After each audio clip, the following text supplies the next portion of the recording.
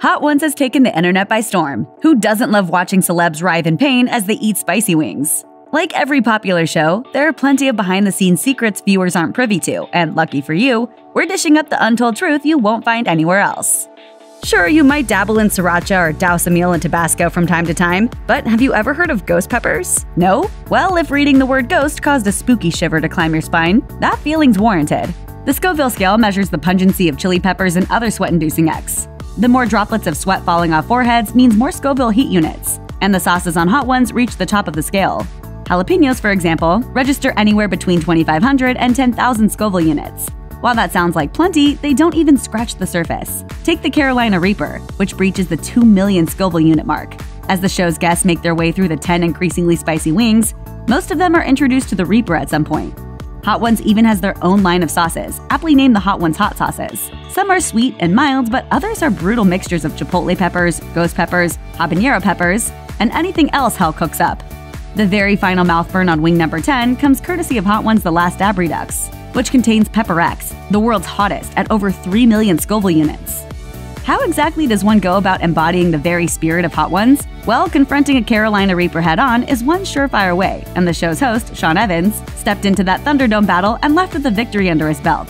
But that capital V didn't come without battle scars. Evans documented the firefight alongside Klaus Pilgaard, a spice-loving Danish entertainer known as Chili Klaus. Klaus is so obsessed with the hot stuff that Evans describes him as Chili Klaus is the Michael Jordan of hot chilies. So he brought Chili Klaus along for a Carolina Reaper eating extravaganza at Jimmy's number 43 in New York City's East Village to stare the spice equivalent of death straight in the eyes. Within seconds of swallowing the peppers, well, this happens.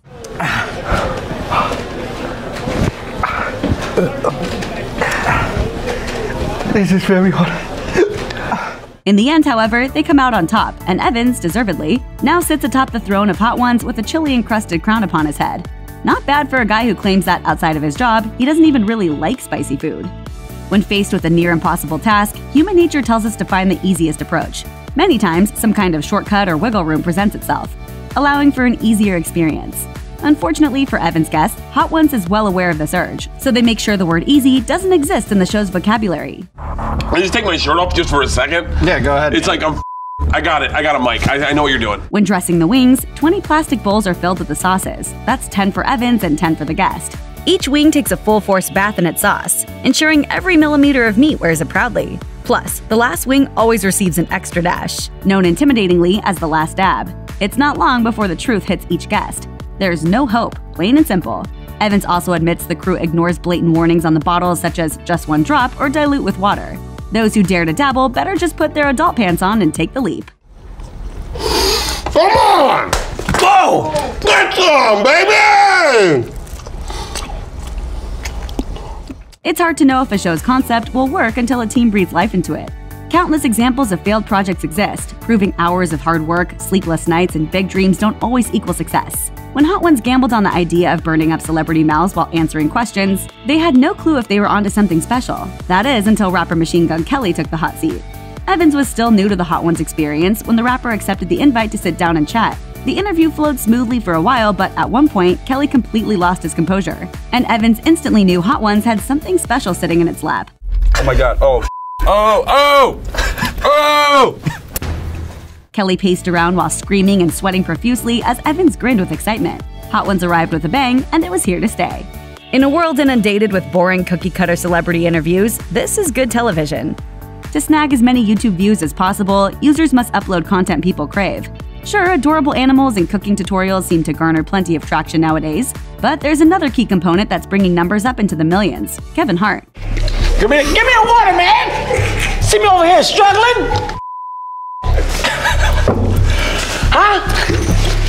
Hart's popularity exploded over the last few years, so Hot Ones pounced on the opportunity to sit down with the Hollywood heavy hitter and watch him take on the infamous Hot Ones challenge.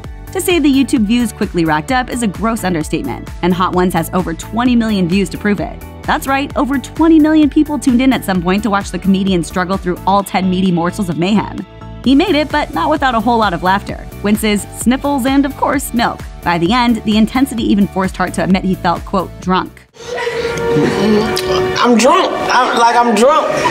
I'm drunk or something ain't right. Something is off, brother. Something is off right now. It's nice to know a guy who seems to conquer everything thrown at him is human just like the rest of us. Inviting Gordon Ramsay onto a show centered around food naturally causes anxiety in everyone involved.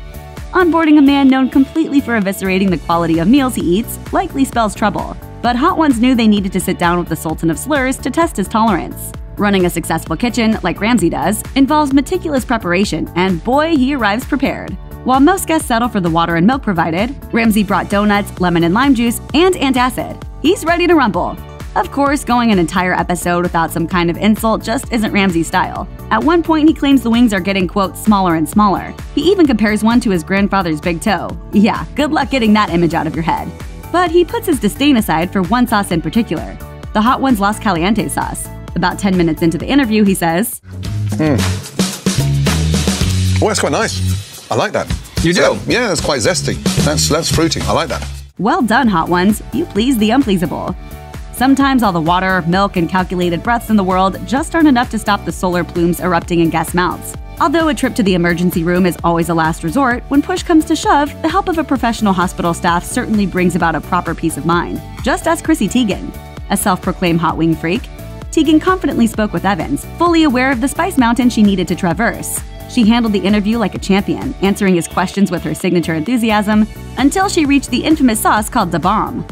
She toughed it out, but the next day found herself sitting in her throat doctor's office with an overly chaffed tongue and uncontrollable twitches in both her eyebrows. She credits the disaster to overindulging on way too many salty Ruffles chips the night before, which left her tongue raw. Combine a raw tongue with the hot sauce and yikes. Like any celebrity with a huge social media following, she took to Twitter to share her woes. She admitted to needing a 2-week dose of CBD pills to end her eyebrow twitches, which she attributed to Da Bomb. These ones, it's fine until you talk. It's a good thing we made an interview show around this, you know? One solidifying mark of making it big is an invite to a popular late-night talk show. It's easy to imagine that Evans never thought of an idea like Hot Ones would land him sitting across from an A-list celebrity host, sharing the wings from the show. But Stephen Colbert welcomed him with open arms and nerves of steel. Oh, damn it.